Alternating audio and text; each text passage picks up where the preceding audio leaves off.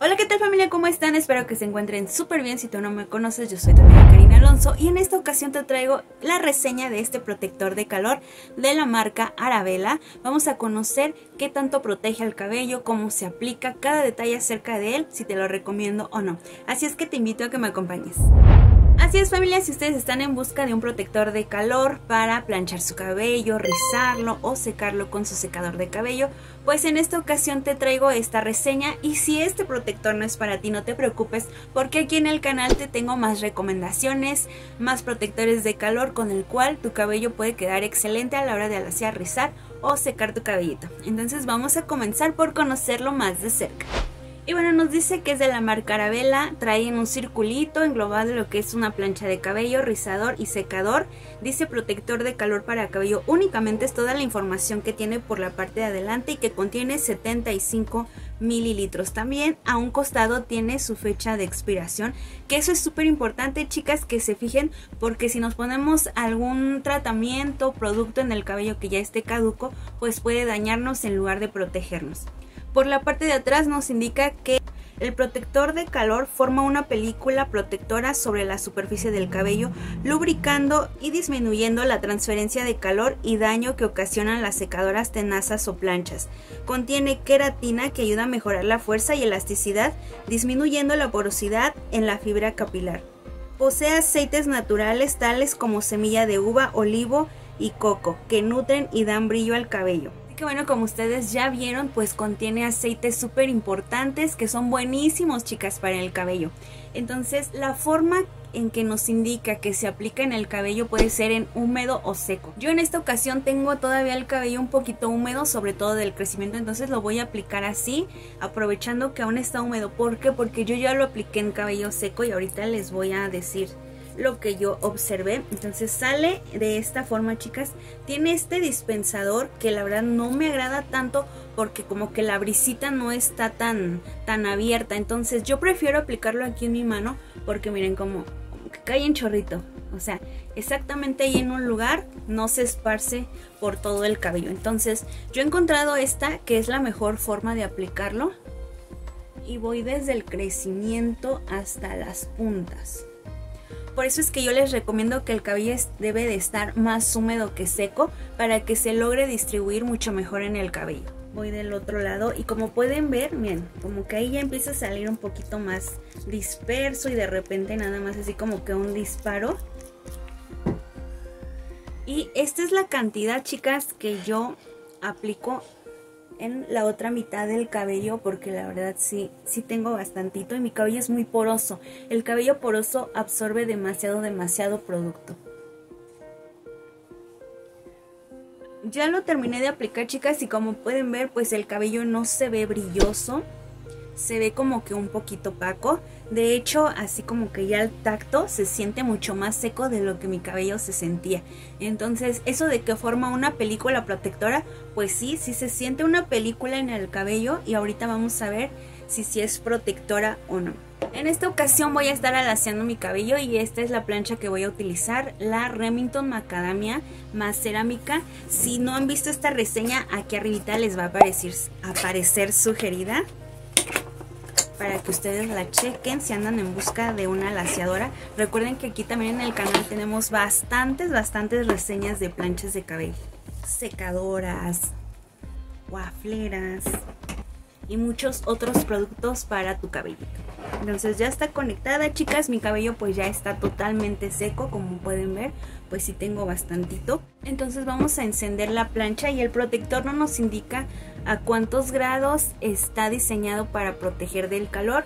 Yo lo voy a poner a 210 grados, que es la temperatura máxima de esta planchita. Y vamos a escarmenar muy bien el cabello. Comenzamos desde las puntas y vamos subiendo hasta el crecimiento, chicas, para no maltratar el cabello. Quiero que noten el nivel de porosidad que tengo, chicas. Así no estaba mi cabello antes de aplicar el protector. De hecho, les digo, sí se siente muy reseco. Ahora vamos a dividir el cabello para planchar ya el cabello. Me ayudo de un peinecito, ya saben que siempre es importante ayudarse de un cepillo o peine. Y vamos a dar la primer pasadita.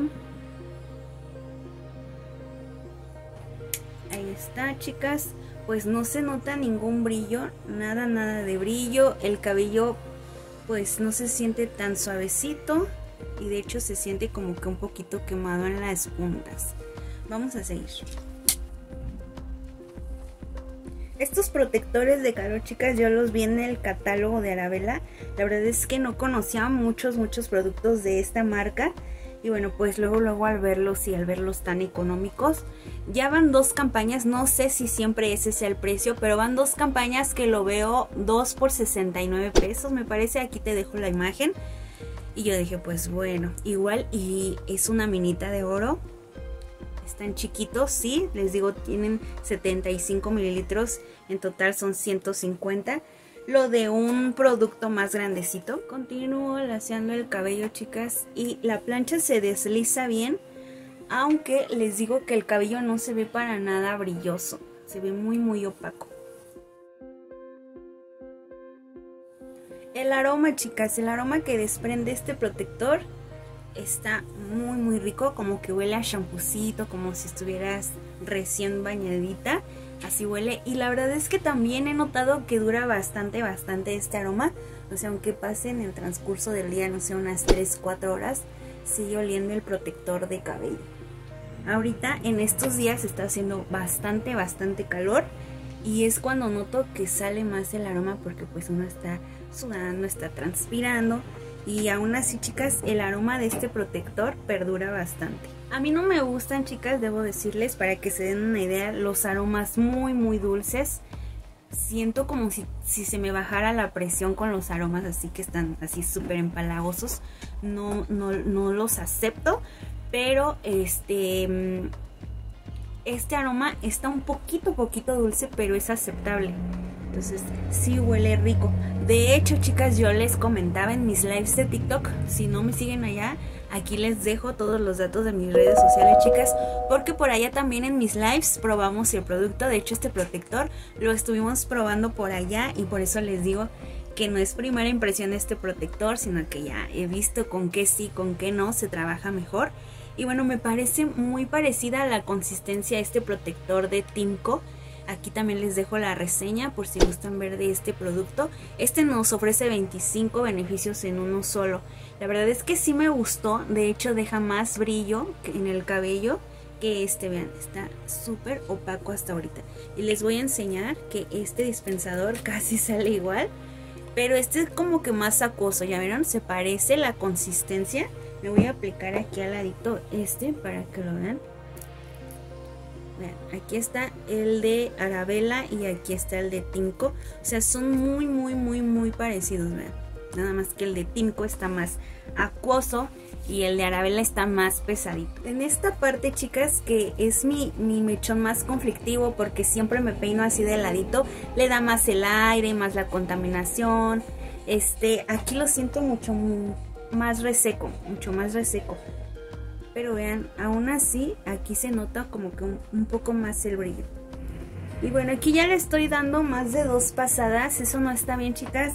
Yo les recomiendo dar una, máximo 2 pasadas. Ya 3, 4, 5 pasadas ya están quemando su cabello.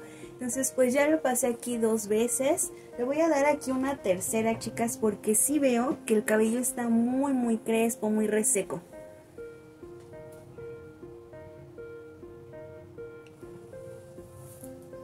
Ahí está, ya quedó mejor.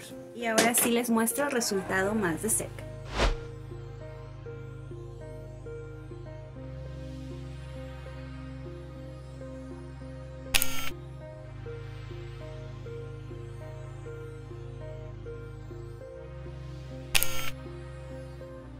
Así es como quedó el cabello. Ahora me voy a acercar más, chicas, y ustedes vean la cantidad de frizz y del cabello crespo. El cabello crespo es el cabello que no se alacia totalmente, sino que queda así como que medio chino, muy esponjado. Vean todo ese frizz y crespo. Aparte tengo el ventilador de cerca, chicas. Eso también es otro factor importante porque hace muchísimo calor. Entonces digamos que el ambiente está semihúmedo. Entonces también eso tiene que ver. Pero bueno, ahora sí vamos a las conclusiones y observaciones y cómo es que este protector sí te puede funcionar y a las que de plano pues no, chicas, a las que de plano no nos va a funcionar. Bueno, hermanas, si has llegado hasta aquí, te invito a que le des tu maravilloso clic al botoncito donde dice suscribirse, que le des tu manita arriba y que me comentes, así me ayudas a interactuar más con mis videos y que yo te pueda seguir trayendo este tipo de reseñas. Entonces vamos ahora sí a los comentarios finales. Yo sinceramente, chicas, sinceramente al ver así el cabello utilizando este protector no lo volvería a comprar. No es tanto la plancha, chicas, porque yo ya la estuve probando con otros protectores, a otras temperaturas, y pues definitivamente no es la plancha. La temperatura estuvo bien porque de hecho ahorita con este calor pues siento muy elevado el calor en el cabello. El protector de calor tiene un aroma muy rico, es aceptable, no está tan dulce, es muy fresco. El dispensador no me gusta mucho por lo que ya les comenté, de cómo es que únicamente sale así todo disparado, entonces por eso hay que aplicarlo en la mano y después ya lo paso al cabello, porque si yo nada más pues le doy así los disparos, únicamente vean. O sea, ¿cuántos disparos yo tendría que dar? Y ya después pasarle un peine o un cepillo. Si para ti eso no es problema, hermana, pues está súper bien. Otra cosa que me gusta es los aceites que contiene. Contiene el aceite de coco, ya saben que es buenísimo para reparar el cabello deshidratado. Pero teniendo tantos aceites, chicas, pues mi cabello, como pudieron ver al principio, está súper crespo, súper reseco, y ni aún así logró abrillantarlo o que se viera con una apariencia sana el cabello. Al contrario, se ve súper seco, y si pueden ver las puntas, chicas, están súper crespas, parece como que están todas quemadas, como si yo tuviera orzuela. Entonces ese sí es un punto súper importante, chicas, a la hora de elegir su protector de calor. En cuanto al funcionamiento, yo he visto, chicas, en otros videos y en mis lives, les he comentado que a veces hay que poner serum y después el protector de calor y después tu sílica, dependiendo también el tipo de cabello, porque si tienes un cabello muy grasoso o que está sano, no necesitas de tanto producto. Yo les he mencionado que existen variedad de serums para el cabello, pero yo sí noto que para que este protector me pueda funcionar necesito aplicar otro tipo de producto antes, como el serum capilar. Y así es como sí, chicas, definitivamente este protector sí me gusta. Digamos que me deja más brillo, que el cabello se siente y se nota más saludable, es más manejable, no tiene tanto frizz, no tiene tanto crespo. Así que bueno, chicas, pues este definitivamente no sería el protector ideal para mí si yo no pusiera antes el serum capilar. Y bueno, también, chicas, si ustedes están buscando que el lacio les dure hasta el siguiente día porque no quieren lavar su cabello, pues no lo van a conseguir, y pues menos al otro día, porque el cabello se va a ver pues más sucio, entonces pues va a tener mucho menos brillo. Si eres de cabello graso, pues sí se te va a ver con brillo este protector de calor, porque tu grasita natural te va a estar ayudando. Pero si no, si eres como yo, chicas, pues entonces no te va a funcionar. Si lo volvería a comprar, la verdad es que no lo volvería a comprar. Sí está súper económico, pero pues también para ese precio pues existen otros protectores de calor que si tú quieres pues aquí te los dejo en los comentarios. Y bueno, pues esa fue mi experiencia, chicas. De todos modos, si tú ya lo probaste, cuéntanos aquí abajito en los comentarios qué te pareció, cómo es tu tipo de cabello y si a ti sí te funcionó. Para las otras chicas que vamos buscando un protector ideal para nuestro cabello, pues nos demos otro tipo de idea. De todos modos, cualquier pregunta, duda, sugerencia, no olvides dejarla aquí abajito. Ya sabes que yo con todo gusto te ayudo, y si no me lo quieres dejar aquí, pues ve a mi Instagram, a mi TikTok, donde tú quieras. Yo te mando imágenes, videitos, ya saben que ahí siempre me gusta consentirlas.